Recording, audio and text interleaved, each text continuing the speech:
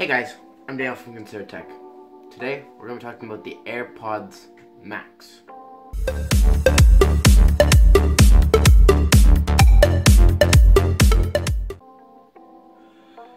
So first we're going to talk about my initial thoughts on the Airpods Max. First off, it is unbelievably expensive. Like actually too expensive, to be honest with you. It's not, I don't think it's worth the price, but we're gonna go through this whole video, talk about it, combat it, anyway. Doesn't look really good in my opinion. It really does not look good. It doesn't look terrible, but it doesn't look good. Like new Beats products look amazing. The new Solo Pros look amazing. Well, they're not new anymore, they're like a year old now. But the Beats Solo Pros look amazing. Any other Beats product looks amazing. AirPods don't really look that bad. AirPods Max, well, not so nice. They have a digital crown on top now. Makes it look like an Apple Watch is on your head. So, a really big Apple Watch with no screen. So, that was a cool feature that they shouldn't have added, but that's okay. But anyway, they also have a carrying case that looks like a purse that you're carrying around. Let's get started on the specs. Technologies are, there's an Apple designed dynamic drivers, so pretty much the exact same stuff that's in your AirPods. They have active noise cancellation, transparency mode, just like AirPods Pro. They have adaptive EQ, just like AirPods Pro. They have spatial sound with dynamic head tracking, just like AirPods Pro. They have a new 8 mics for noise cancelling and 3 for calling. I don't know how many the AirPods have, so don't ask me. They have one H1 chip per ear cup, which means they have 2 H1 chips. I find it very odd. I don't get the reason behind it. I guess they really want the audio to be good out of one singular driver in each ear cup, so I don't know what they're thinking there, but it's okay. Let's move on. It has one button for noise cancelling, or noise control, sorry. So noise cancelling, transparency mode, basically noise cancelling, transparency mode. Off, I guess. Basically the same thing as when you hold on AirPods Pro. They have a digital crown for volume, which is nice. They have actually volume. They have a digital crown for volume. You press the digital crown to play, pause. You press it twice to skip, 3 times to go back, and then you press and hold for stereo. And again, like I said, it's very similar to AirPods Pro, except for the volume, because it's a digital crown, except for the volume, and a separate button for the noise control. Other than that, it's pretty much the exact same thing as the AirPods Pro. You can see the theme of what I'm trying to get at here. They have a smart case that you put your AirPods Max into, and it's put it into sleep mode. It does not turn them off. It puts them into, and by Apple said, a low power consumption mode or something like that. So I don't understand the point of that. I guess maybe the point is, because I know with my AirPods, right, like if you turn them off, put them in the case, Find My just turns off, of course, right? And it's the last known location they were on. So if they're in this low power mode, maybe Find My is always on, which is kind of cool. Except for the whole fact that they're headphones, and why would you lose headphones?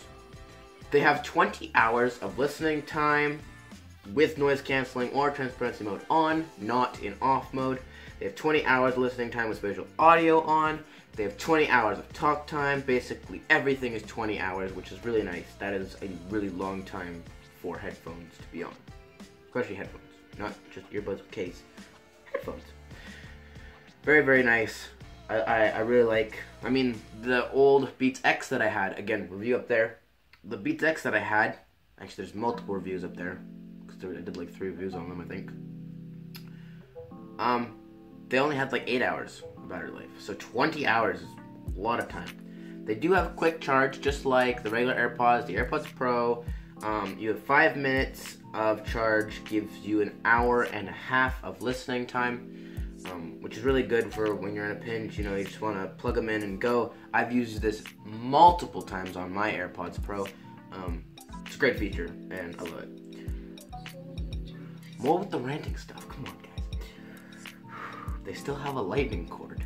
Out of everything Apple could have done, they could have put it on the new, really expensive product, USB-C. You know, that would just make sense. Also today, I just saw that Beats Flex are a thing, which are like the new Beats X. Didn't know about this till today. I'm sorry. But they have USB-C. Why can't they put them on the headphones? I don't understand. Like, it kind of makes sense because, like, they need to put USB-C on the iPhones, they think, first, right? Because then it would make more sense. I don't know, it's just something more to complain about. You know, USB-C is just kind of one of those things that everyone complains about because it should be on the iPhones, it should be on the iPads. Wait, it's on the iPads. It should be on the iPhones, it should be on the Apple. No, it shouldn't be on the Apple Watch. What am I thinking? Be on AirPods. AirPods and phone. All they really need to add. Phone. It's on the Max, it's on the iPads. Why would you put it on an Apple Watch? It's a wireless charger. So, I mean, just iPhone, AirPods. Boom, done. USB-C, everything. Please do it, Apple. I know you're not listening to me, but you should do it. Then we have the goods and the bads. So first off, the good. The good is that they look like they have a very comfort-focused design. Like I said, they may not look good, but it looks very comfortable. That headband with the weird mesh thing, that looks extremely comfortable because, as you can see, these right here, if you can see these, those are my Beats, and those are not comfortable. I mean, they're comfortable, but they're not like, I can't wear them for more than like, what, an hour probably? Hour, 2 hours? Whereas these, I mean, you could probably wear these for the full 20 hours. Like, it's just crazy. Looks like comfort is basically all that's important because looks become normal. Like, especially with an Apple product, I find. Like, AirPods were called, like, pea shooters, right? The toothbrush AirPods, right? So now this is just going to be another thing that's going to become popular, so no one's going to question the looks of it, right? That's just how Apple is. The two cameras on the back of the iPhone 11, you know, everyone made fun of that. Does anybody make fun of it anymore? No. So, it's just Apple, and it's one of those things that just, they become popular.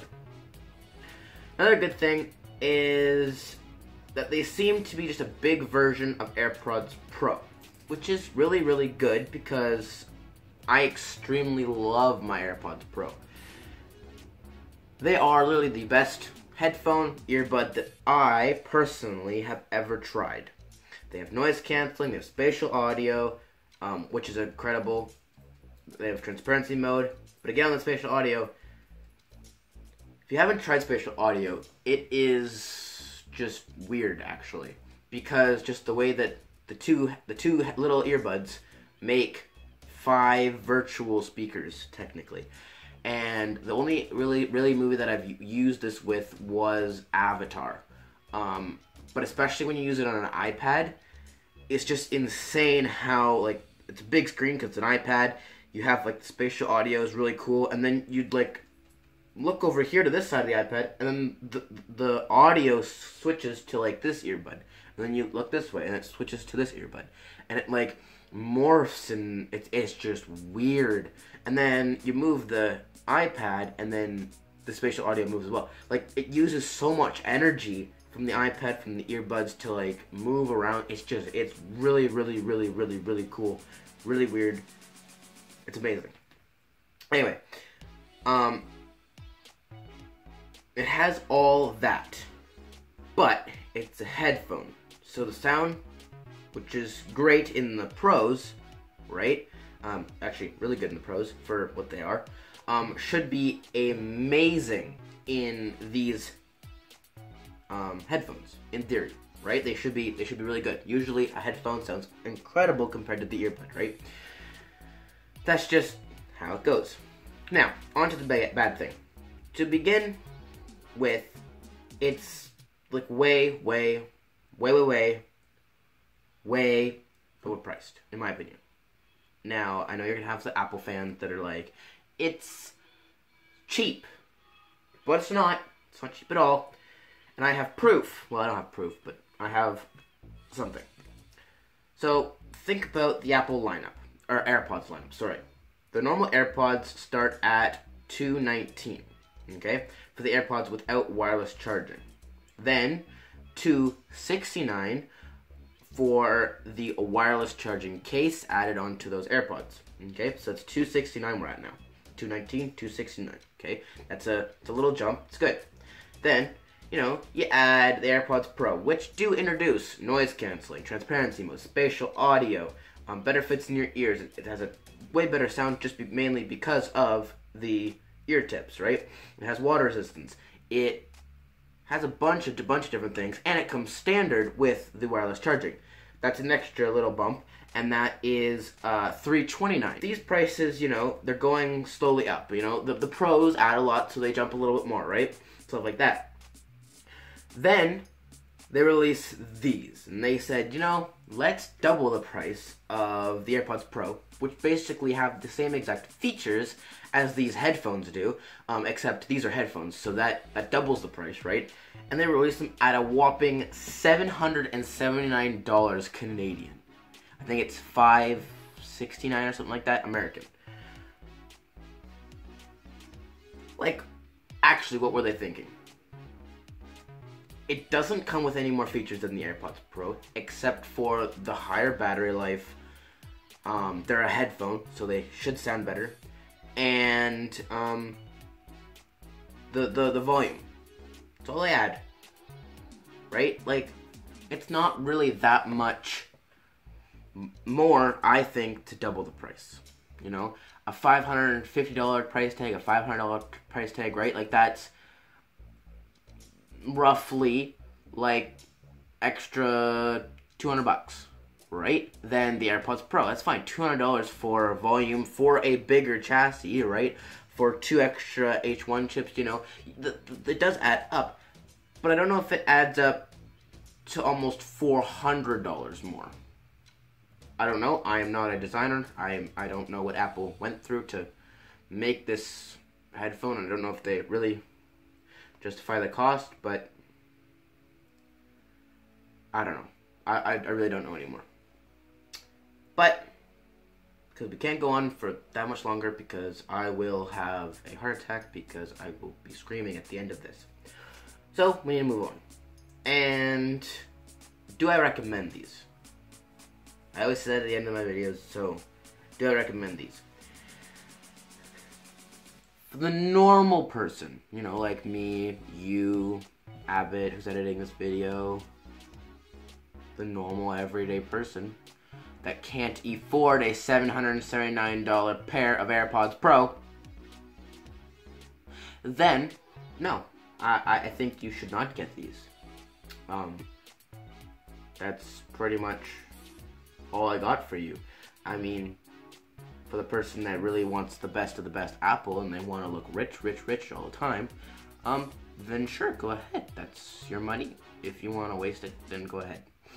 But if you are a normal person, then there's a lot of cheaper ones out there. Like, for example, I have here. If you want to stay in the Apple ecosystem, okay, you have the Beats Solo Pros, which I talked about at the start of this video, that look better. They have the pretty much same features as AirPods Pro, except for spatial audio, which kind of sucks, because like I said, spatial audio is really insane. But they have the noise canceling, they have the transparency mode, they have all that stuff. They have Lightning port. They look better than the Maxes too. And they're just that much better, in my opinion. Then you have, if you don't care about the Apple ecosystem, right? You have the Sony XM4s, which on Amazon are on sale for $348 at the time of making this video, and $499 regular price. So it's $500 taxes, $510 ish. You know the taxes and all that stuff. Again, it's still Canadian. It is expensive. It's more expensive than the Beats, but Sony XM4s are known for literally the best noise canceling out of any headphone, earbud, whatever. They have the best noise canceling. And they also have transparency mode. They also have, good sound quality. They're Sony, so they have decent sound quality, stuff like that. But like I said, the Beats Solo Pros, even though they don't have the spatial audio, they have pretty much the same features as those XM4s, except for, XM4s are, like I said, better noise canceling. But they're basically AirPods Pro in a headphone. They look like Beats, so they're nice. They're, like I said, only $380, which is significantly, it's about the same price. It's a little more than the AirPods Pro, but it's also a bigger headphone, so it makes a lot of sense to me. Now, those I think are more worth it in my opinion, because going to AirPods, right? I had the H1 chip or W1 chip, doesn't matter. If you have AirPods or a Beats product that has that chip and connects to your iPhone or iPad or Mac or pretty much any Apple device like it does. And there's my cat breaking things. It is amazing. The amount of connectivity that it does is actually incredible. It just kind of works. Like, it's really cool. The way that it connects to my iPhone, and I get a call or something, and then I get off the call and I start watching YouTube on my iPad. It's just instantly connects to my AirPods and we're watching the video. Then I get another call or a text or whatever, and the notification, or not the notification, sorry, the call comes right through the iPhone. You answer it, instantly you have AirPods on your phone again. Like, it's so instant and it's so cool. Same with your Apple Watch, and so on and so on. The pairing process and the connectivity, the integration of the Apple ecosystem is really incredible that Apple's doing, and that's what Apple's really good for, right? Keeping you in the Apple ecosystem. But basically, this video is, like I said, about the AirPods Max, and I really don't suggest them. They're not that much better than, in my opinion. Again, we'll have to listen to them. They'll have to get ordered. They'll have to. I'm not gonna order them. I'm not crazy. But we'll have to see what people come up with and, see if they actually are worth it or not. But at this point in time, just seeing them get released, they're not. See you in the next one.